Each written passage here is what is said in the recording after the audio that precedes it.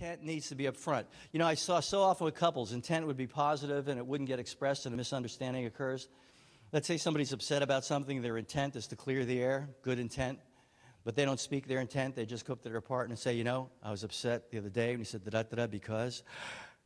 And before they get any further, their partner hears a sound in their mind like this.